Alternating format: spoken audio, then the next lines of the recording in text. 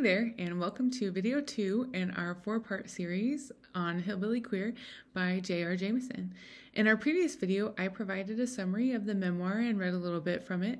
In this video, I'm going to talk briefly about how place works in the text. I've written about this before for Dr. Bickmore's YA Wednesday. There's a link to that in the description. But place sort of serves as a map of the memories of our lives. It's more than just the setting of our stories. Place has a profound effect on how those stories are shaped. Place helps us remember who we used to be, to help us figure out who we're becoming and who we want to be. And place is often literally a map of our memories. I talk about this in the blog post for Dr. Bickmore, but my grandma, Ina Jean, used to have trouble talking about her growing up years in East Tennessee until we ventured down there. And then all these memories connected to landmarks and rivers and local businesses would just rise to the surface. So place functions in Hillbilly Queer in much the same way. The journey from Indiana to Missouri between Jamison and his dad, and then across the various places of his dad's childhood and young adulthood is a very literal trip down memory lane. Throughout their trip, Jamison and his dad venture into territory his dad remembers and wants to visit despite being inhabited by folks he never met before, leading to some comically and some just plain uncomfortable situations for Jamison. And they travel past fields full of memories, past private properties to visit an old school. They stop to visit the church and river where Jamison's dad was baptized. They go to their family cemetery and so many more places. So sometimes place brings up memories that reflect the work of youth and elicit a chuckle now. On page 15, Jamison writes, "We darted down the dirt road, dust swirled around the car, and created a reddish-brown veil over land and sky. Dad recalled stories about coming down this road every day when he was a teenager. He pointed to a low-lying field off to the right, barely visible through the dust settled on the window, and told a story about baling hay one summer and being chased out by a copperhead."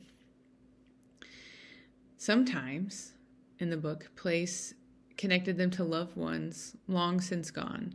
So like when they visit the cemetery, their family cemetery, and then Jamison's dad wanted to find the old Babcock School, a one-room schoolhouse that closed after World War II had ended, a place where his Aunt Bonnie had taught, and a place I visited once before with Dad when I was 11.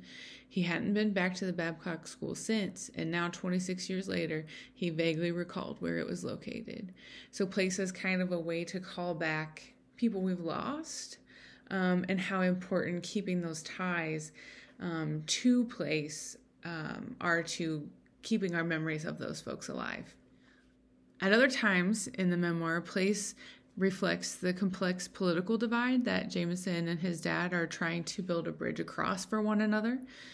Jamison writes on page 185, "When I'd venture outside of the city limits and into the country, almost every house had a Trump sign."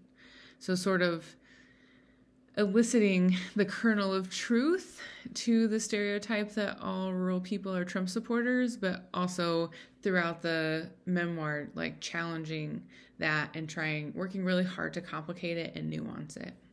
Everywhere they visited in Missouri, every place connected recollection on the part of Jamison or his dad illustrated the importance of place to memory and how vital both are to Jamison and his dad's desire and efforts to be more than connected strangers. On page 179, Jamison writes, "As we pulled onto the exit ramp of an I-44 directed us back east, I thought about those stretches of road that carried me to my family's past. They brought me there to explore Dad's memory lane, but his past was, and is, my past too. Those roads took me back to find things I had missed when I thought there was nothing left to explore between us. Those roads will always lead me home to the places time has forgotten. Memories grown over by political bullshit, smothering our similarities, but we pruned it all to bring our life back together again. I traveled those roads with Dad to rediscover not only the past, but what will be our present and future." In that the places featured in this text are rural, the explorations undertaken by Jamison and his dad work to expose the complexities and nuance that exists in rural people and their political beliefs.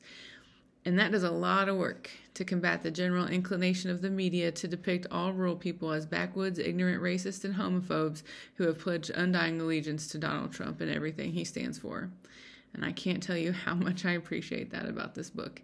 And I'll talk more in depth about that in our video next week, where I give my reactions to this book. So stay tuned. Thanks for stopping by, and y'all come back now, would ya?